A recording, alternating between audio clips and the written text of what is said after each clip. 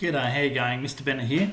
Today we're going to go through Newton's first law of motion and we're going to start from a historical view and work through from that. And I mean, when you learn the Newton's first law of motion, you don't need to learn it word perfect. It's about the concepts of the law itself. All right. So when you're sort of having to reproduce the definition, you can do it in lots of different ways. As long as you've got the key elements right, then that's fine.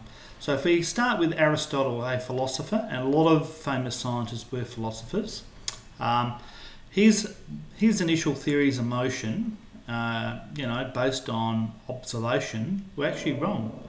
Right? So it took 200 years before Galileo actually got the motion right. So he was the founding father, I suppose, of motion. So every object has a natural state. Okay, so that was Aristotle's idea.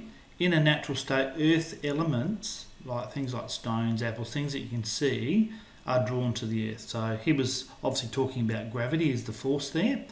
So heavier objects are more strongly attracted, so they fall faster. Now we know that's actually wrong. All right, so that's what Aristotle's idea. In reality, it doesn't matter if it's a brick or it's a feather. If you neglect air resistance, they will fall at the same rate. All right, so that's the other force that will change that scenario. Aristotle talked about the forces either being violent motion or natural motion. All right, so pushing and pull type objects, they are what we call violent motion. And if the cause is removed, in other words, you stop pushing, then objects return to their natural state and stop moving. So if you push a brick, yes, obviously due to friction it's going to stop sliding, isn't it? Depending on the surface, but eventually it will stop. But in terms of Aristotle, his was based on observation and not quite correct. There are some elements that are sort of correct. We'll just look at those. So here's what Aristotle thought about if you shot a cannonball, right? Then what he was saying is the unnatural motion would first stop and then it would fall. So in other words, the unnatural motion would mean you're pushing it out there and then the natural motion would cause it to fall to earth. In reality, this is what actually happens. It follows a parabolic path. All right, so that's one bit of evidence to refute what Aristotle, his idea is. So if you pull, the pull of gravity is obviously larger on a bowling ball than a baseball, yet they actually fall the same speed. And we just talked about a feather. So a feather, if you neglect air resistance, will fall at the same rate as a bowling ball. All right. So Aristotle's inclines, okay, downhill, he talked about the speed increasing, going uphill the speed decreases. We would accept that, wouldn't we? That's fine. We know that's what's going to happen. If an object is actually rolling, what Aristotle was saying, does the speed increase? Does the speed decrease? Or is it constant? All right? So it's a natural earth state. So technically this thing doesn't want to be moving, does it? So Aristotle's idea would be that this thing would stop. Okay? In reality, yes, it will stop eventually because there will be frictional forces, but it will keep rolling for a period of time. Okay, again, when we're looking at this object over here, generally it will go to the same height or maybe just a little bit below the height, initial position, final position. Okay, Aristotle's idea would be that this would actually stay stationary, right, because it's going to stop, isn't it? That's its natural state of motion. We know that it actually will roll down the hill and roll for a certain amount, depending on how high the hill is. So the definition that I want you to use and understand is this one here. Okay, so an object at rest remains at rest. All right, an object in motion remains in uniform motion. Now, what that means, it will be moving in a straight line at the same speed. All right, or it's got constant velocity. Unless a force, now quite often I'll put in the word external force, acts on the object. All right, so the key elements of this are that an object will, if it's at rest, will remain at rest. An object in motion will continue in its motion unless there's an external force. Now, this only happens in what we call an isolated system. An isolated system would be an example of maybe throwing something in space. So if you, I don't know if you've seen the new film Gravity, okay, but that film Gravity, you know, has some really good examples of Newton's first law. All right, so the concept is if you know, you want to sort of stop yourself, all right, if you've got a force pushed on you, then you're going to keep moving forever and ever and ever. And in that movie, when they have to go to the other sort of, I think the Russian centre, what you've got to do is get yourself moving in that direction. And once you're moving, you don't need to use any fuel. All right, so you'll just keep going in that direction forever and ever and ever. All right. So Newton's first law. So what the key elements are there. So if it's not moving, right, no net force, it will stay not moving. If it's got uniform motion, it will continue to move if there's no force acting on the object.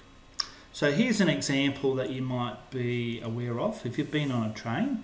So when you're on a train, when the train stops moving, let's say if it stops quite suddenly, you're going to get pushed forward. You're going to move forward, aren't you? You're going to feel that force. When the train is stationary, you're also going to be feeling like you're stationary, no problems. When the train starts to take off again, you'll feel like you get pushed backwards. All right, and that's to do with you wanting to remain in that state of motion. All right, so initially you're moving, so you want to keep moving. All right, you've got to actually brace yourself and stop yourself from moving forward. When the train takes off, right, you actually want to stay stationary. In fact, it's a train that's moving forward, not you moving backwards.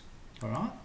So in this demonstration, what's going to happen here is once the green trolley stops, then the blue trolley wants to keep going. It's going to move forward. Once the blue trolley stops, then the red trolley is going to... So it's going to go bang, bang, bang. Okay, that's the way that will move in terms of law of inertia. Now you might have seen a demo like this, and I'll do one in class, we'll do something like this, but if I yank the tablecloth out the way, the beaker, certainly if it's heavy, its law of inertia says that it wants to stay stationary. Right? So what happens there is if I don't have a lot of friction between the tablecloth and the bottom of the beaker, then the beaker should stay pretty well where it is. And if I could exert that external force really quickly, there's not going to be a lot of friction that happens there. So therefore, I should be able to pull that tablecloth out of the way very quickly. Alright, so that's another demo. Now in the video you watch with Paul Hewitt, the law of inertia does this demonstration. He actually does some of the other ones as well. Right? So if I've got a heavy ball over here, right, if I pull slowly, which string's going to break? Okay, and you'll see that it's going to be the upper string that breaks. Okay, I'm pulling slowly because you've got the force that you're pushing on the string won't break that string, but you've also got this extra weight happening on that string there. So that should mean that string will break. If I do this really quickly, what's going to happen is this string here is supporting this weight here. This big heavy cannonball won't really want to move. So if I yank that quickly, I should break that string. Alright, and that's to do with the law of inertia. So net forces. Okay, so when you're adding forces, so let's say if you think about an example like where you might have a car and you need to push it. So if there's only one person pushing it, it's pretty hard to push sometimes. If you have 2 or 3 people pushing, then you know the amount of force that you're putting on it feels like it's a lot easier to push. And that's because the net forces are adding together. So if you push with 3 newtons there and 5 newtons there, the overall effect is really pushing with 8 newtons. Does that make sense? Alright, so Newton is the unit of force that we actually use. So example over here, if I've got 5 newtons pulling, that would be 10 newtons. If I have 5 newtons pulling, 5 newtons pushing, that's going to be 0 newtons. if I have 5 that way and 10 that way, and that might be an example of frictional forces and you're pulling something against friction, the overall net will be a 5 Newton force that way.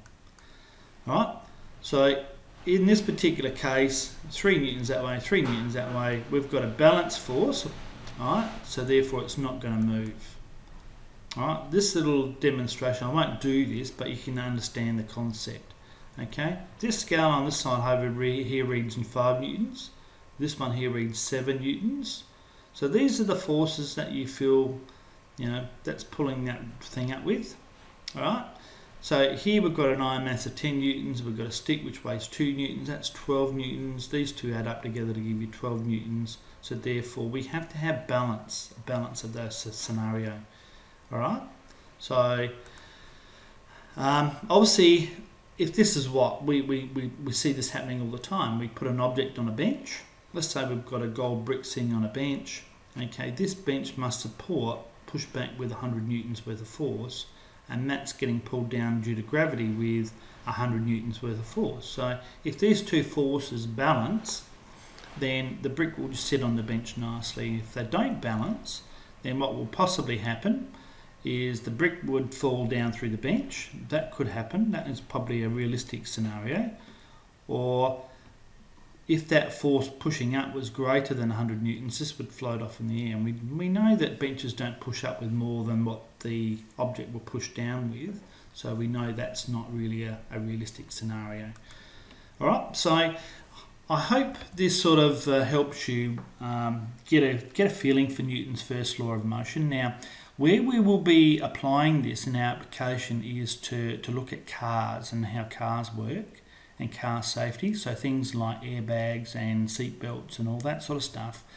The law of inertia is a really important law that we need to try and overcome. And there's been a lot of technology put into car manufacturing to make sure that we lessen the forces of the person in the car due to the law of inertia.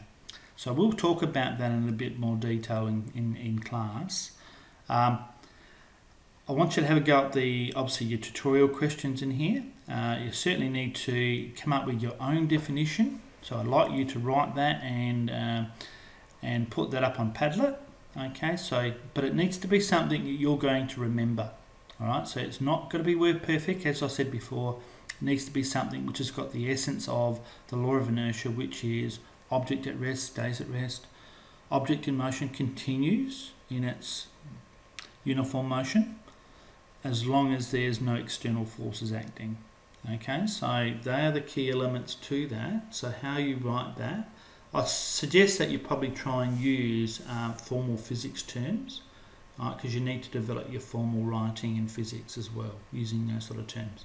Alright, I'll talk to you in class. Bye for now.